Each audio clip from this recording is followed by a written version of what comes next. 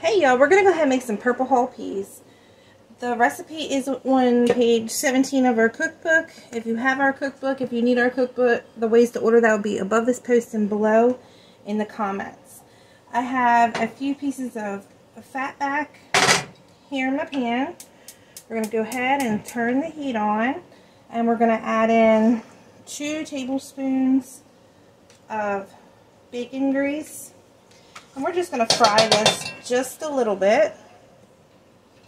So let's get the pan all heated up, and then we're going to add some water and our peas in here after a bit.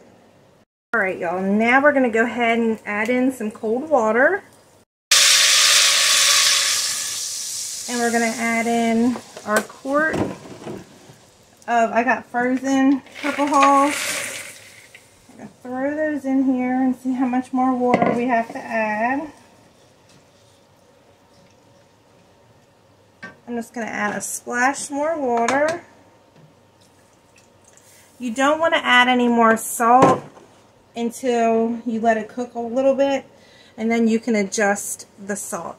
I am going to add a little bit of pepper, and again, you don't have to add pepper. So we're going to cook this. We're going to bring it up to a boil. Once it becomes a boil, we're going to turn it down on a simmer and cook it for 25 minutes. Then we're going to put a lid on it and cook it for another 20 more minutes.